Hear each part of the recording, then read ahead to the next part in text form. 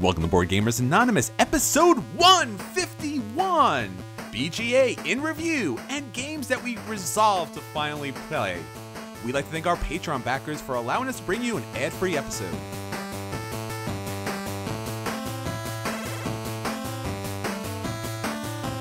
You're listening to a proud member of the Dice Tower Network, dedicated to bringing podcasters together for the greater good of gaming. It's sort of like Voltron, but with better lip syncing. Find out more at dicetowernetwork.com. Welcome to Board Gamers Anonymous, the podcast about board gamers and the insane fun we have at the table together. This is Chris. And this is Anthony. Happy New Year, Anthony. Happy New Year indeed. 2018 is finally here. Could not get here any faster. That's exactly what I was about to say. I don't know. It was a good year for games, though. If we'll keep it positive for you guys. Sure. It was a very good year for games. It was a very good year for conventions. It was a very, very good year for BGA. We just finished our episode 150. We've been around for quite some time, so much so that we actually had to go back and redo our top 100 list. So if you haven't gotten a chance to listen to that yet, jump back to episode 150. I think you're really going to love that episode. It's our top 100 games. And of course, you can jump back all the way to episode 100 when we first did the list and see how things have changed. That's always a lot of fun for me, and hopefully it's a lot of fun for you. And it's kind of currently our definitive list of the top 100 board games of all time, with particular asterisks of games that we haven't gotten to the table or random events or conventions, but our top 100 games. And I really love that list. How about you, Anthony? Yeah. Way more Euros. Take it. Deal with it, guys. That's what you know what you're listening to. So. You know your problem, man. You know what you came here for. Yeah, and I promise someday, Dave, I'll play more Dominant Species so we can move it up the list. But for now, I've still only played it 2/3 of once. So. Well, I'm sure Dave appreciates that, and he's been a good friend. He's been on the podcast before, and he helps supply a lot of our Euro games to the table. So we're looking to get that up there, Dave. Don't worry about that. So as the year goes on, new games get added all the time, and maybe when we hit episode 200, we'll take a look at the list again, see if anything's changed. But for right now, we have a great list there. And if you go check out BoardGamersAnonymous.com, our official website with all tremendous content, articles, podcasts, pictures, everything you can want there, you will find a detailed review of all 100 games.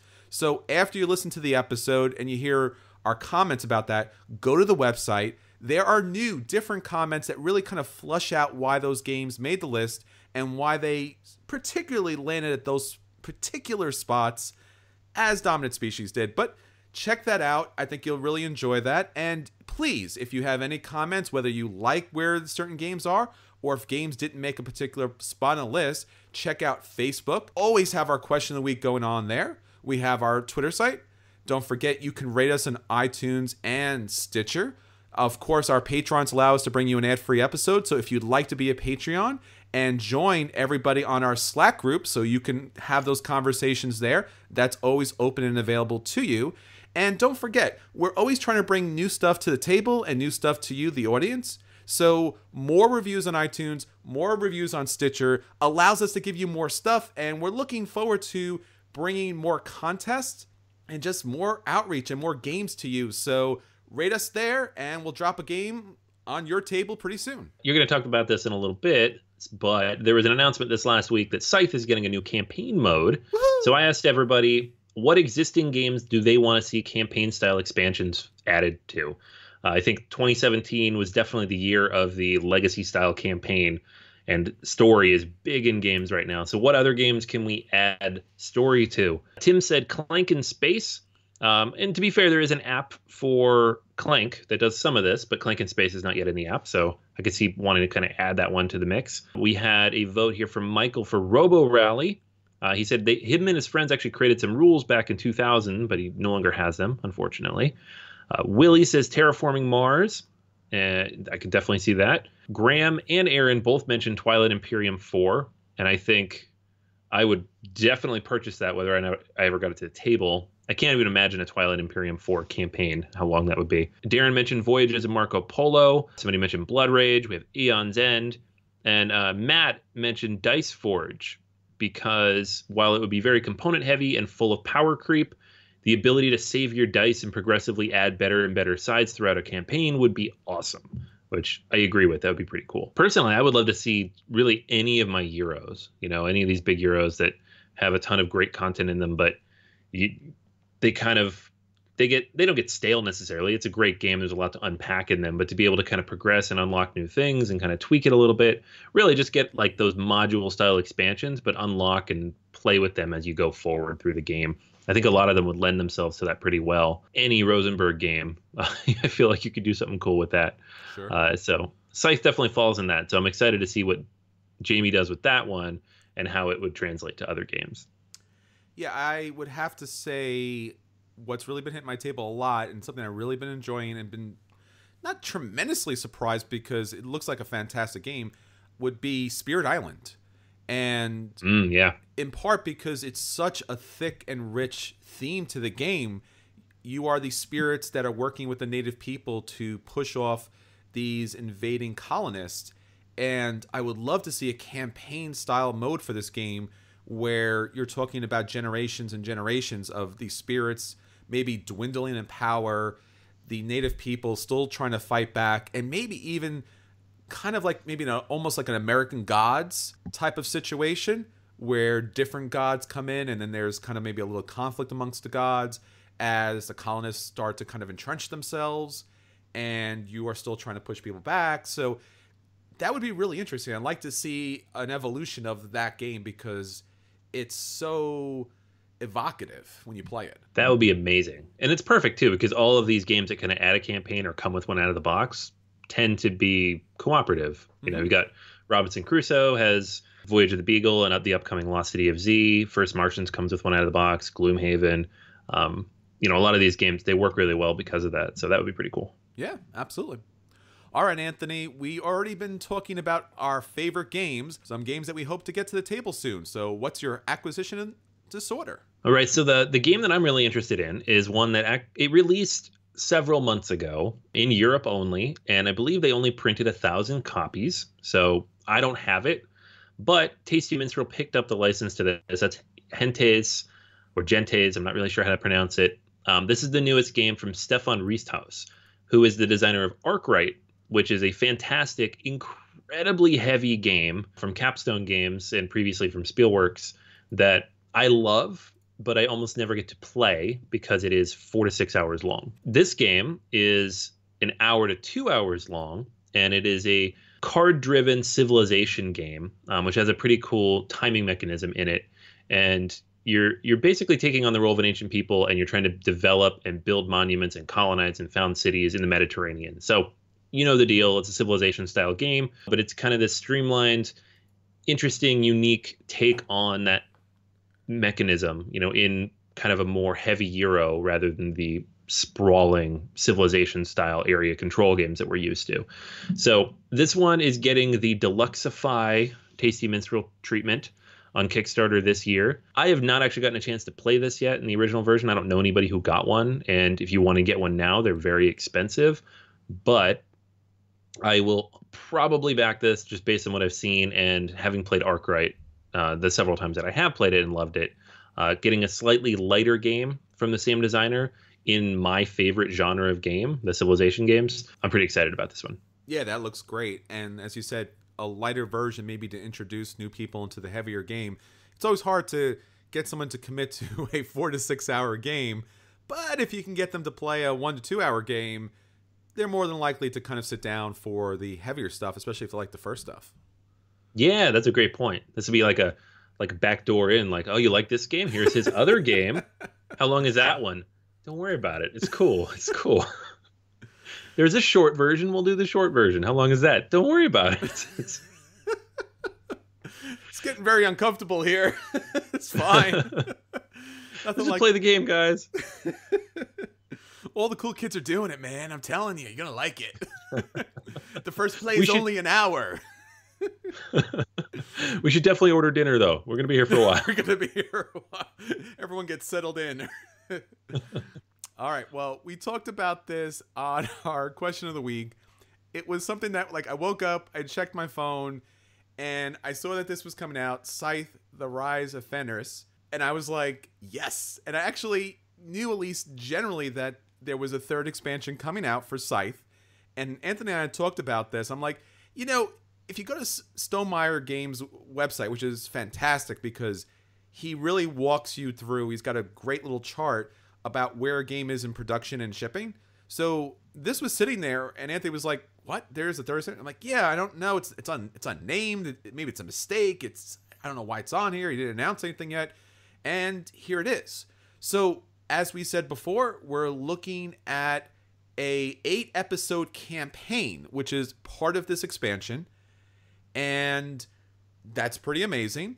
And there is not a lot of information here, but there's going to be surprises. There's going to be unlockable elements and persistent events. And what's really great about this is it's fully resettable and replayable, which I guess maybe he got at least partially from Charterstone, which I really like to see. And then the second part is there's actually 11 modules that come with the game that you can play with instead of or after the campaign. And this is where the Rise of Fenris comes into play. And you can kind of mix and match and put these modules together. And it's fully compatible with the other expansions, which is great because I like my airships, so it's nice to have this. Now, the details about this is that there's going to be an episode guidebook, 13 plastic miniatures, which is very interesting because, I don't know, is that another race? Is that an NPC group? You know, I'm just speculating here. 62 wooden tokens, so maybe some new resources. 2 custom dice, which is, okay, something different. 5 tiles, which I have no idea what that means because it's a board. It doesn't really have module play. And 100 plus cardboard tokens. So this is a really hefty expansion. This is an automatic buy. You know, when I first got Scythe, I was really excited, and we got to the table and really enjoyed it. There was always something missing. I don't know if this expansion is going to do it. I don't know if the airships will do it because I haven't gotten that to the table yet. But I'm looking for something to wrap Scythe up in the perfect bow that I always thought it was supposed to have. Yeah, for sure. I mean, obviously we like Scythe. It was our number 2 game last week. But I'm with you. Like that first expansion with 2 new races, I'm like, great, this is cool. Some flexibility, new mechanics. The most recent expansion, great new end conditions, much needed, and the airships are awesome. But this is like, and then everything else you've ever wanted for this game. Here you go. Sure. So I'm really excited to see what this does and how it changes the game and how it adjusts it and how it works with all the other stuff. What I find interesting, too, is there's no new cards or anything. So this is all token and board driven. Yeah. Obviously, there'll be spoilers and everything in here because it's, you know, it's going to come out and it'll be a campaign based. We don't know anything about it ourselves. They just, you know, he just announced this a few days ago.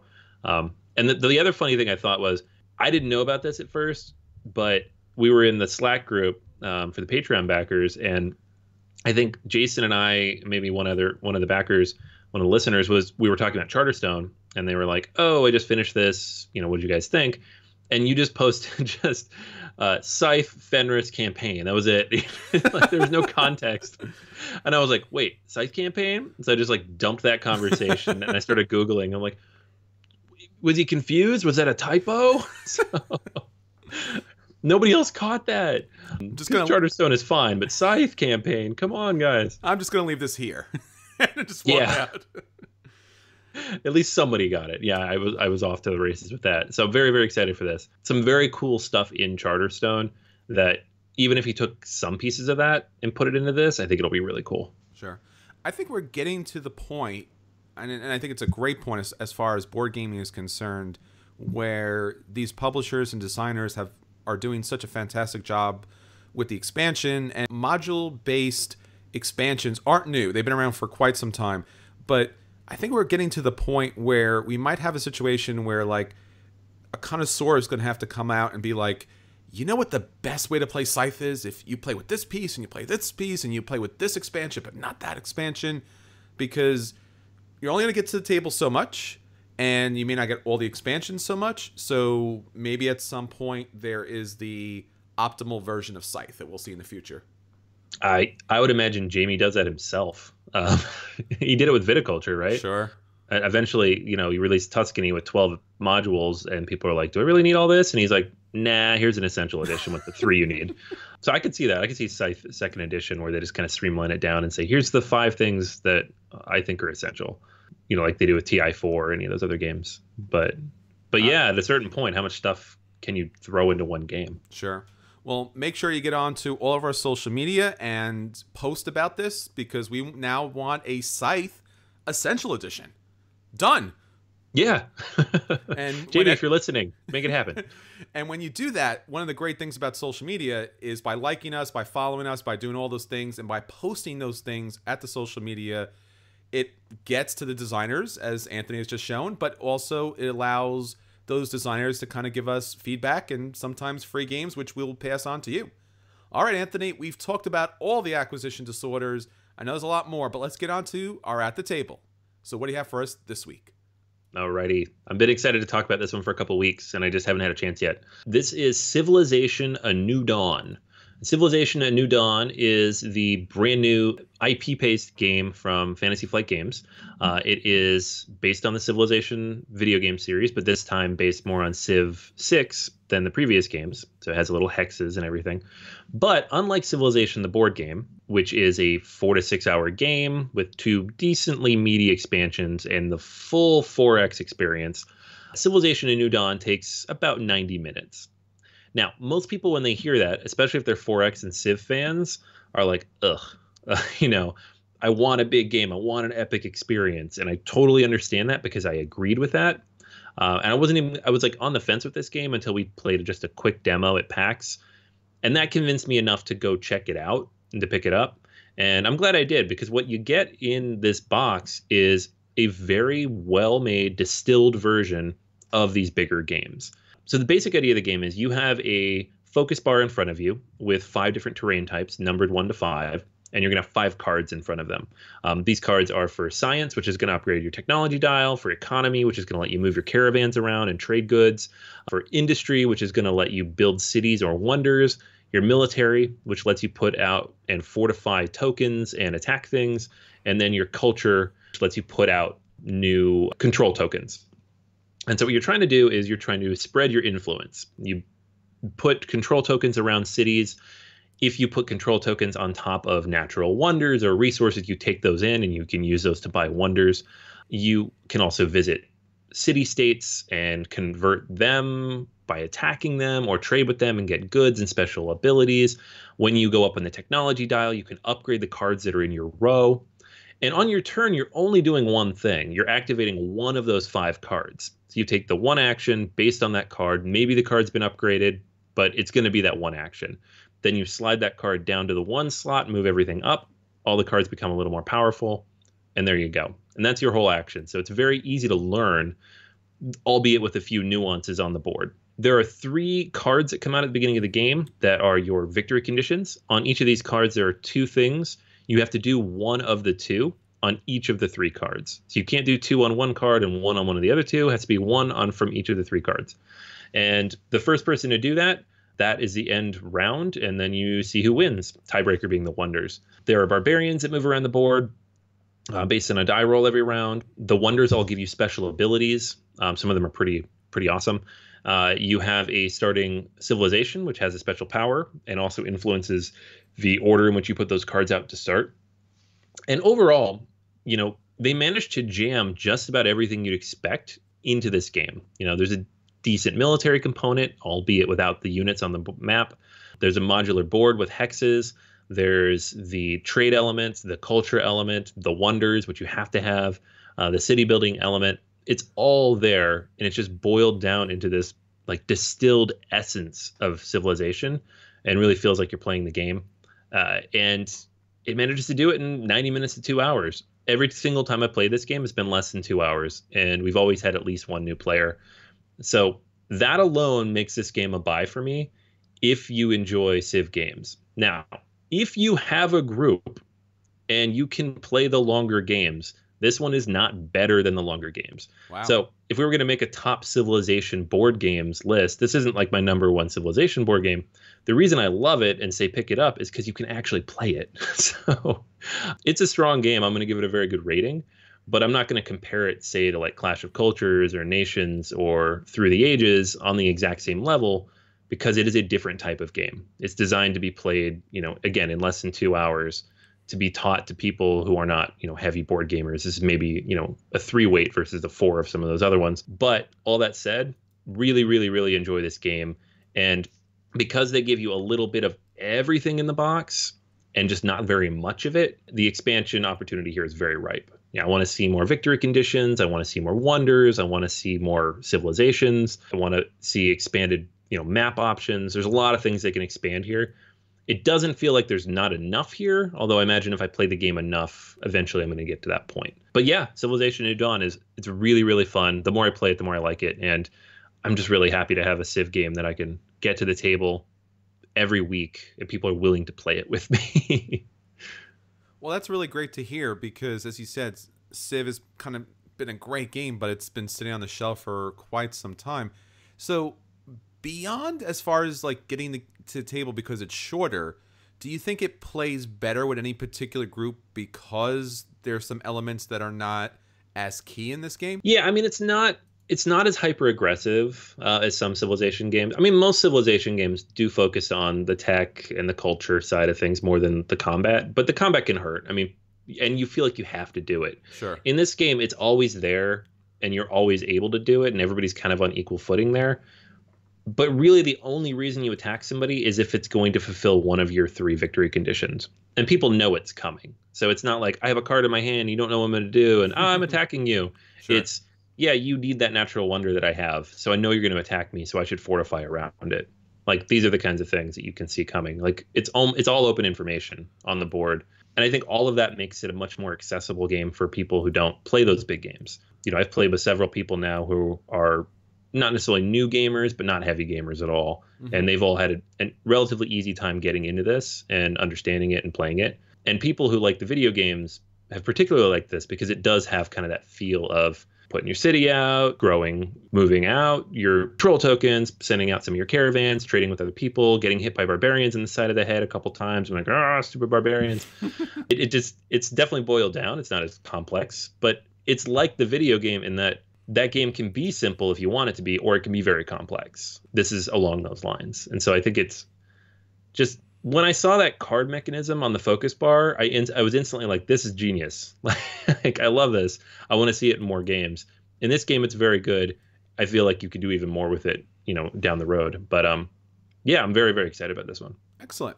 Well, talking about games that are shorter and I guess better for a broader audience, a game that I got recently to the table is Calimala. Now, this is a game from ADC Blackfire Entertainment from the designer Fabio Lapiano. And basically what we're looking at here is, in the Middle Ages, cloth merchants in Florencia were very powerful and they were trading for foreign cloth with other merchants from other countries. And they became so rich and so powerful that they actually ruled Calimala. So basically in this game, you are all about trading fabric and being able to make decisions politically as far as building up churches, building up power, and being able to grasp the largest amount of voting power so that you can basically have tiebreakers for a majority.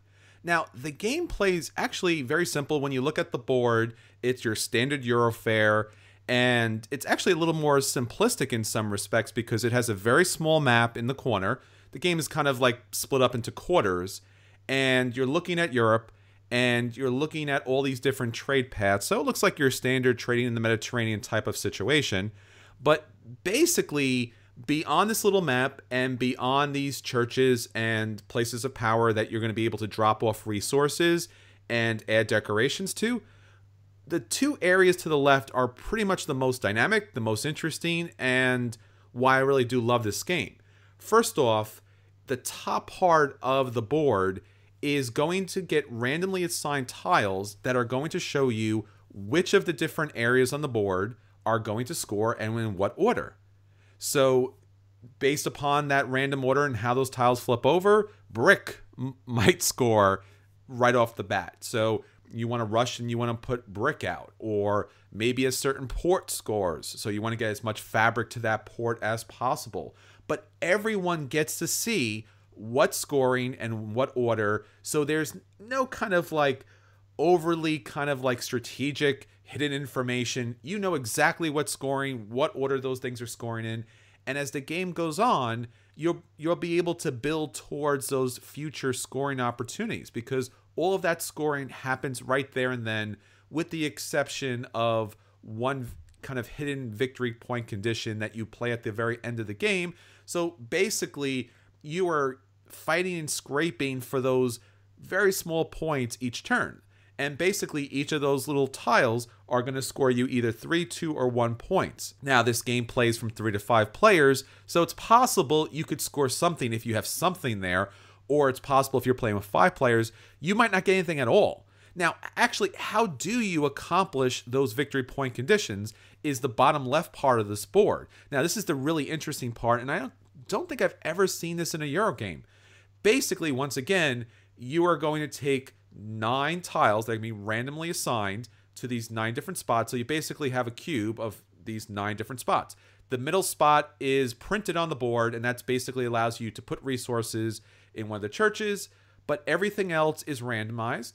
So you might have a spot with wood, you have a spot with trading, you have a spot with material, brick, moving things via wagon, to build something, marble, and to actually build decorations. So those things can kind of be randomly assigned.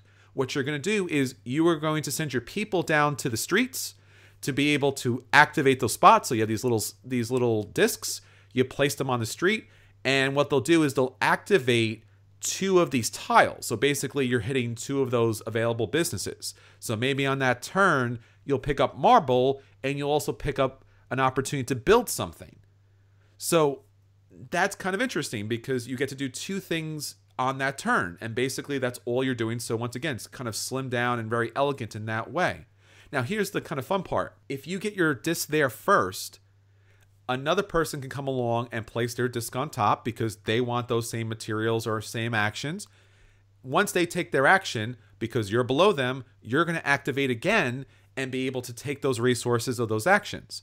That's not it. It gets even a little better. A third person comes, it activates everybody below. And once again, you could actually go to that spot more than once, so you'd be activating yourself again.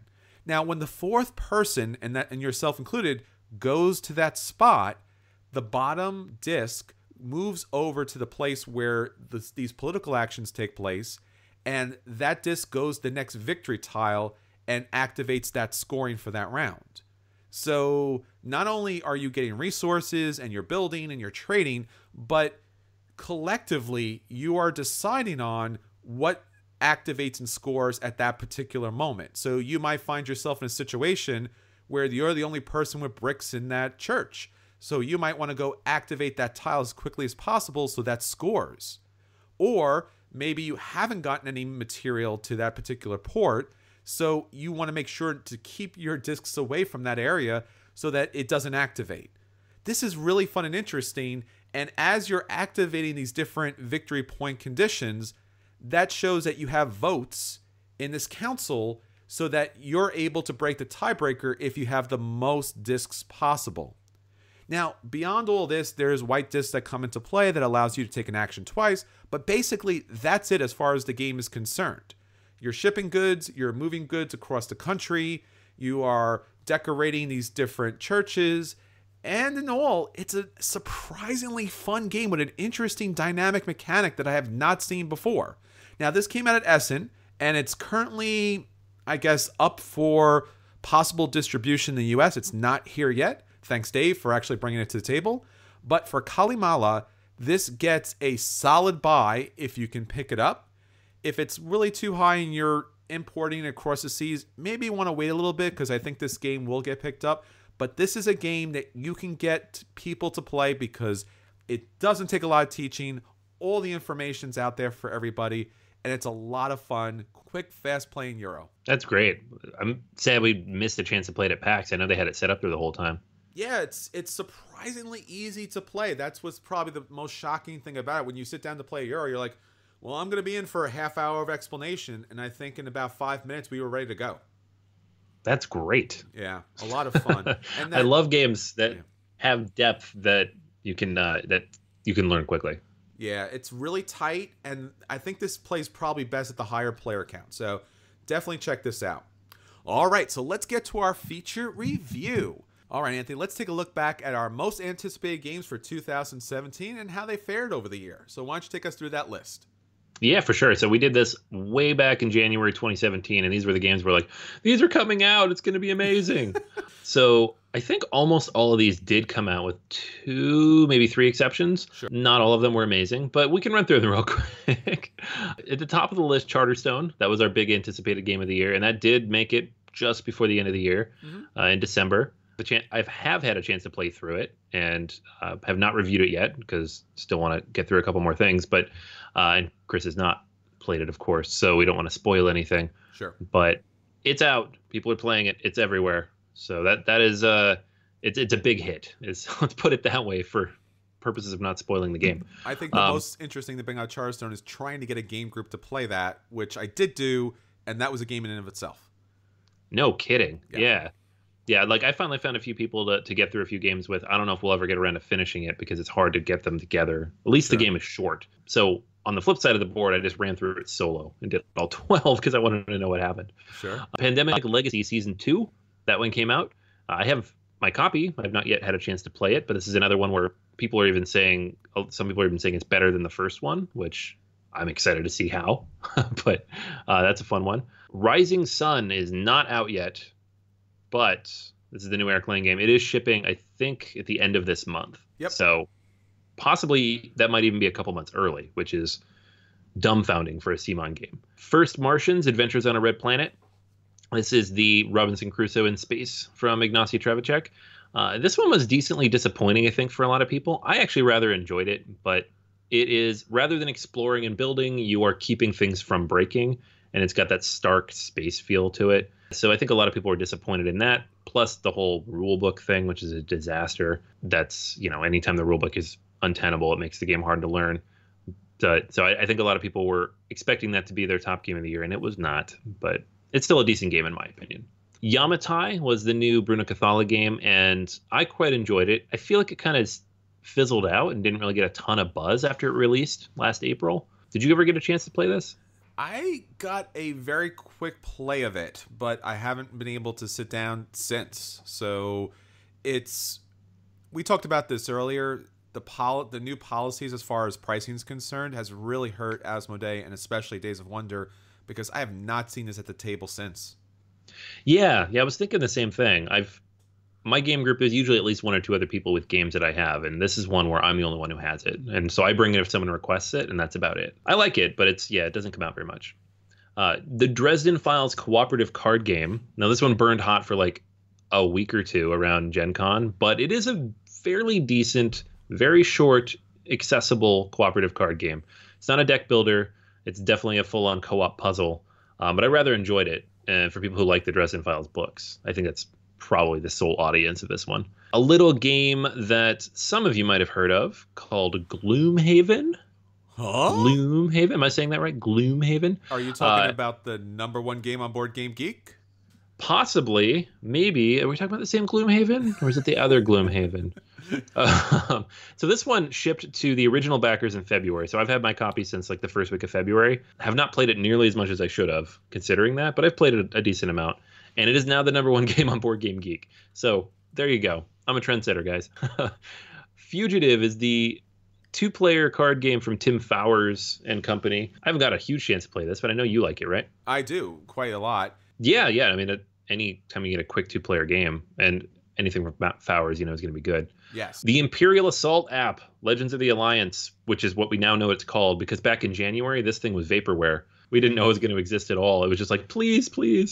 But they did it. They pulled it off. It's out. I've played my Imperial Assault for the first time in 2.5 years. So that's all I needed, guys. Justify these purchases. Brazil is a game from What's Your Game? Nuno Bizarro Sentiero and Paulo Soledade. It's not out yet. It got delayed several times. I think this was actually originally going to come out at Essen almost 2 years ago, and now it's going to come out on Kickstarter sometime this year. So we'll keep an eye on that. Hopefully, eventually we can play it. The Hospelnecht expansion, Ruhr Valley, that one came out. And while Hospelnecht hasn't really sat super well with me, I actually passed my copy along to Chris. I felt like this expansion was a must must-have addition to the game. If you do like Hospitable Nectar or close to liking it, this adds the variety and randomness to it that you kind of need the game to have. Dungeon Alliance, this was a Kickstarter from Andrew Parks. This one, I don't believe it's shipped quite yet, but it should soon. And it's kind of a unique take on dungeon crawlers with kind of a Euro spin on it. So excited to see how that one plays when it finally launches. Seventh Continent is another one of those kind of moonshot games like Gloomhaven where you're like, there's no way this is going to work. And then it worked. It's so well, in fact, that they had a second Kickstarter and raised something like $7 million. Jeez. So, which same thing happened with Gloomhaven. I think his second Kickstarter was around $4 million. And so both of these on their first Kickstarters, by the way, were several $100,000. So they increased many, many fold once people actually got their hands on the game. Lisboa. This is one that dropped over the summer, and we both got a chance to pick it up. Myself from Kickstarter, Chris from Origins, and it's fantastic. I mean, it's not my favorite Lacerda, but I know you've played a ton of it, right? Yeah, it's been a really surprising experience to get to this table so much. I thought that since it was such a long game and such a complex game, that I would just, wistfully look at it on the shelf, but it actually has gotten a lot of table time, and a lot of people have liked it, so I'm really happy with it. Yeah, for sure. Dice Forge is another one from Asmodee, or from the Asmodee group at least, that I think got hit by their price issues. Same as Yamatai. This game is great. It is a nice entry-level, gateway to mid-level game. You are building dice, and it works, unlike some other dice builder games in the past. It's a lot of fun, very, very basic, accessible, and incredibly beautiful game. And I've not seen it on the table in like 5 months. So yeah, I remember seeing this on Board Game Geek. Everyone was really excited. It looked absolutely beautiful, an amazing insert. And I have not seen it anywhere, and I do not know anyone who has it. So it's really sad about that. Yeah, I like it. I like it a lot. It was kind of one of those nice little surprises over the summer, and then it just disappeared completely, which is unfortunate. And then the last one here was the Rune Wars miniature game. So this was not quite out yet when we did this list, and it launched in the spring, and there's no way to know how well it's done. Not well. And it's not done incredibly well because Fantasy Flight is launching another miniature game next month called Star Wars Legion. So, and now there's plenty of people who don't like Star Wars and would prefer fantasy, but anytime a company starts immediately cannibalizing their own audience, sure. Again, we could be wrong and this game's doing great and we just don't know anybody who's picked it up, but I don't think so. I don't think so either. No. And I feel bad because you and I both love the Terranov universe. We love Rune Wars. We're big fans of Rune Wars, the game, battle lore. And when this came out, we were like, all right. And then obviously Star Wars is now here and they have a new baby brother and they don't love you anymore. Oh man, yeah, it's a shame too because I liked the approach to Rune Wars miniature game, like the way they did the units and the way they kind of moved. Sure, it's unique to miniatures games, and it looks like the Star Wars miniatures game is going to be a little more traditional. Yeah, in how that works, and I won't care because it's Star Wars miniatures, so I'm just going to buy it anyways. But like the actual gameplay, I might have preferred Rune Wars. But when you've got then a Game of Thrones coming out after that from Simon, and then Star Wars, I'm like, sorry guys, I don't care about Terranov that much. That's unfortunate. And this is one of the games where you need a crowd of people to buy into a lot of expensive stuff and be available to play it. And that's just not going to happen because, as you said, there's not a lot of people who are into the more heavy miniatures games, at least at this specific level. Not because there are serious miniature gamers. This is not what we're talking about here. So over the battle of the dollar, Game of Thrones and Star Wars are going to just eat up a lot of that out there. Oh, for sure. Yeah. All right. So those are the games that we were highly anticipating for 2017 and basically how they broke more or less. So, Anthony, now that we're looking at 2018, let's take a look at our resolutions for the upcoming year and, something that people can hold us on and eventually hold over our head and, come back and be like, hey, remember you said you were going to do X? Well, it's 2019. What happened with that? So what is your what's your first resolution here for 2018? What are you talking about as far as getting a game to the table? I think it has to be Star Wars Rebellion. I have probably 40 plus unplayed games in some form or another maybe some of those are expansions, but Star Wars Rebellion is the biggest glaring, oh my God, how have I not played this game on my shelf right now? Sure. Now that I've knocked off TI4. Yeah, you have no excuse now. Yeah, this is the big one. And so Star Wars Rebellion, if I have to kidnap another Star Wars fan and bring them to my house and be like, we're playing this game, I'm going to make it happen sometime this year. Well, to be fair, you're not a big Star Wars fan, so... No, not at all. No. No. I don't. No, I don't not sleep the night before a new movie or have dozens of Star Wars toys in my... collectibles in my office.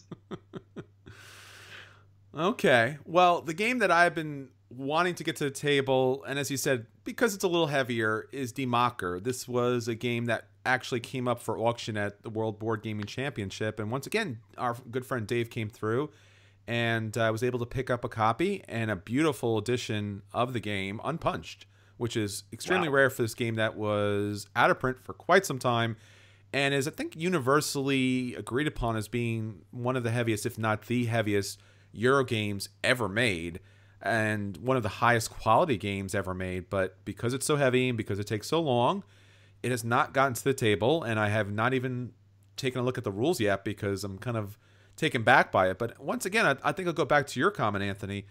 I played TI4, man. Right? And people were like, no, don't do that. That's way too heavy, way too long. And that was not that...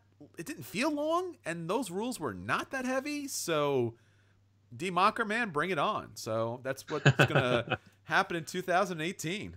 Yeah, man. I would love to. I wish I was closer. I know.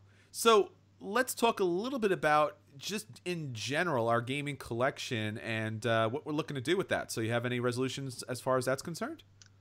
Yeah, I mean, like I said, I mentioned I have a couple, 3 dozen games that I have yet to play on my list. Whether it's expansions, second editions, new games, whatever it is that I've picked up over the last couple years, and they've sat there mocking me. So I want to get that unplayed list down to less than 10% of my collection. I don't know exactly what that number is, but it's a lot of games I need to learn and play, plus whatever else comes out this year. So really, whether that means tamping down on purchases or not, it's not having so many unplayed games that like something so good like Rebellion just sitting there staring at me. Sure. For me, and this kind of popped up recently as I was plugging in my new games into my Board Game Geek list. Board Game Geek gave me a micro badge for having so many games. So I was like, ugh. Like, yes, all right. I need to take a look at it. And recently I picked up some Kalex.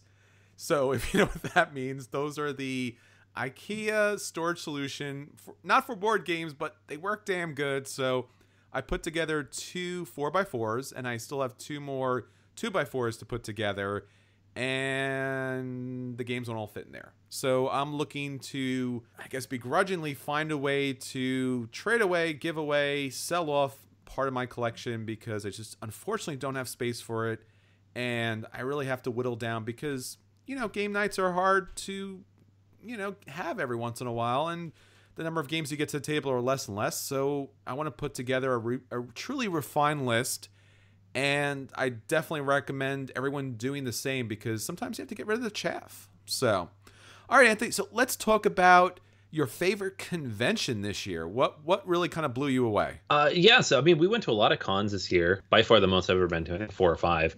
And I think the one that I was most surprised to have enjoyed as much as I did was PAX Unplugged. And not because it was a bad con or anything. There were certainly a lot of issues, and the games we were hoping would be there weren't there. But the size of the con, the nature of the con, I got to play a ton of games. And because it was relatively local, there was a lot of people there that we knew. We hung out with a lot of friends. I got to meet Jason for the first time. He's from Connecticut. I'm in Pittsburgh. So we kind of met in the middle. And it was like the most social con for me of the year by far. Sure. And so I think the number of games I played there outpaced all 3 other cons combined. So I definitely look forward to that again next year. That first look area with the Essen games was outstanding. Oh my gosh, yeah. That was incredible. So thanks for PAX. They did a great job, and looking forward to 2018. For me, it was Gen Con 50. We've enjoyed Gen Con, and basically Gen Con more or less is a trade show. There is some gaming, but it's basically a trade show with just endless numbers of games and publishers and designers, and it's pretty much like nothing else. And having been to Gen Con for the last couple of years, I was like, well, number 50 is going to be nice. They're going to put together a nice new logo. But they really went out of their way. I mean, first off, history-making numbers as far as the number of the people who showed up. History-making as far as it was their 50th. So they had an incredible, amazing display of the history of Gen Con and the history of gaming, the history of D&D, and to see these... I want to say relics, but basically seeing all of these original RPG books and these original board games and how everything got started and seeing these original programs was amazing. And I guess finally having that history, having those wonderful pieces to look at and to experience in the football stadium was just like, it was surreal. I mean, walking through the stadium, walking on the field was just something that I never thought I would ever do as far as board gaming is concerned. And it just goes to show how far board gaming has come. My gosh, that was so cool. We didn't even believe they did it. We saw the map. We were like, it's on the field? Nah, maybe it's under the field. Maybe they have space under the field. Nope, it's right in the middle, smack dab of the stadium. Yeah, and you could play board games right there on the field. And it was just... It was truly a surreal experience and something I won't forget. So that's my top con. So, Anthony, any big surprises for this year, 2017? Yes. I was thinking about this and I was like, oh, maybe this game being good or this game being bad. And there's a lot of that stuff. But I think the thing that really surprised me was that my top 5 games, 3 of them are cooperative and or adventure games. So wow. And that's not me. That's not the kind of games I typically enjoy the most. I like the Euros. I like the heavy stuff. You look at our top 100 list, and that's pretty representative of both of us. But it's the year of Gloomhaven. It was the year of Spirit Island. First Martians was up there. Maybe not my top 5, but it was up there for me. I played that a lot. I'm like, where did all these games come from? And are these the kind of games I play now? What's happening to me? It's just, I think the quality and the attention to heavier gamers who demand more from their mechanics, I think, is what we're seeing here. These aren't just the same roll and move and fight games that we've had for the last 15 years, like Descent clones. These are new ideas being implemented in games like Gloomhaven, where you're solving a puzzle with the cards in front of you, or Spirit Island, where every spirit is so very different and you have to manipulate the board and keep track of everything. And it's just this heavy game and experience. And I love it. And I'm starting to understand why people like these co-op and adventure games. They just need to be done in a way that my Eurocentric mind can handle. It needs to be interesting and exciting for me. Sure. I think for me, the evolution of getting games to the table really has stood out. You can love a game as much as possible, but if it just doesn't get any table time, it really kind of fades away. So on one end, the true experimentation of what actually gets to the table and how often gets to the table is, as you said, often surprising and typically not the games you think that would get there. For me, one of the games I never thought that I would get completely burnt out on is Concordia. It just became the default game for my gaming group, and I'm not really sure why that happened or how that happened, but typically if there is a break in the conversation as far as what game we should be playing, Concordia is always the answer, maybe because of its multiple mats or the fact that everyone enjoys this great game. But I'm honestly burnt out on it, and basically so is my game group. So this has been the first game that we've truly loved and been burnt out on. I mean, every once in a while you play a game, you're like, well, that was fine, but let's never play that again. But a game that you truly love and get burnt out on, Concordia. Okay, so that is our BGA in review and games that we hope to play for the upcoming year. Feel free to keep us honest on this upcoming collection. Okay, until next time, this is Chris. And this is Anthony. And we'll save you a seat at our 2018 board gaming table.